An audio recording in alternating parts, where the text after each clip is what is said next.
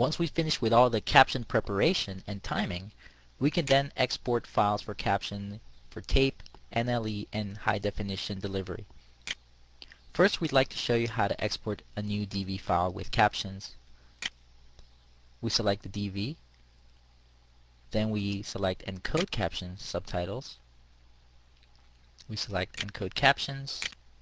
Over here, we make sure our input file is set, and then we make sure our output file is set as well. We select finish, and then it asks us if we'd like to offset our timecode or if we'd like to start at 0. In this case, we're going to start at 0.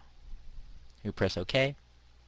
The encoding begins, and a status bar appears at the bottom of the screen showing you how long it's going to take to encode your new caption DV AVI file.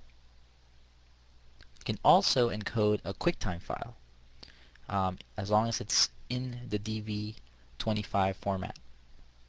Once we finish the encoding of the new DV AVI file, we can then print it to tape right within CaptionMaker by pressing the DV top menu bar, print DV to tape, select your new AVI file with captions, and simply press play. In addition to that, we can also capture our DV file using firewire within CaptionMaker.